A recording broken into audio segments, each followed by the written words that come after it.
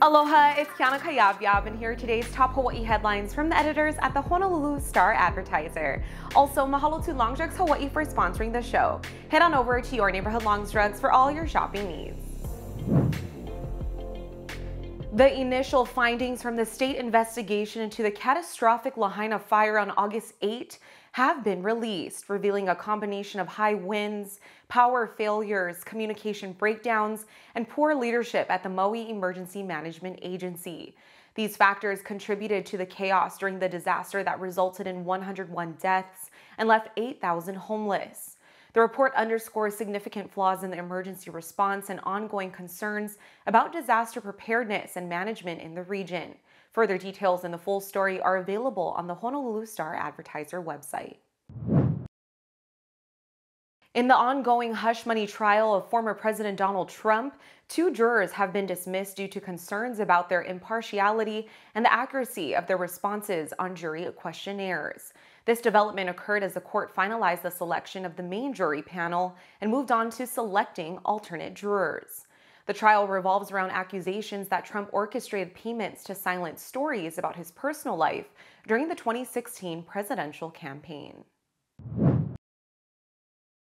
In a distressing incident in Kunia, a 57-year-old woman was critically injured after being pinned between 2 cars.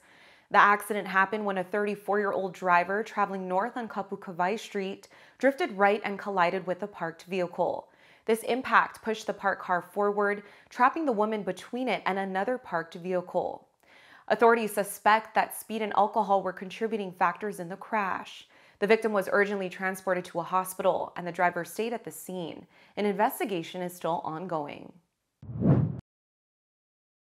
Former Oklahoma softball star Jocelyn Alo has signed with Athletes Unlimited for its AUX season in June. Alo, a 2-time USA Softball Collegiate Player of the Year and Campbell High graduate, will participate in an 18-game season held at Wichita State University. Her involvement in AUX is part of her preparation for a potential spot in the 2028 Los Angeles Olympics. Athletes Unlimited's AUX season provides a platform for top athletes to compete, enhancing visibility and growth in women's softball.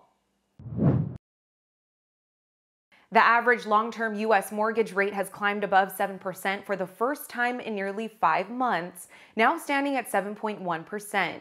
This rise poses additional financial challenges for prospective homebuyers, increasing monthly costs and impacting affordability. This spike in rates follows recent economic reports suggesting stronger than expected employment and inflation figures, which may influence the Federal Reserve's decisions on interest rates moving forward. For more on these stories and all the latest headlines, subscribe to the Honolulu Star-Advertiser. Visit Hawaii's top source for breaking news online at staradvertiser.com and download the Star-Advertiser mobile app. Mahalo, have a great day, and we'll see you back here tomorrow.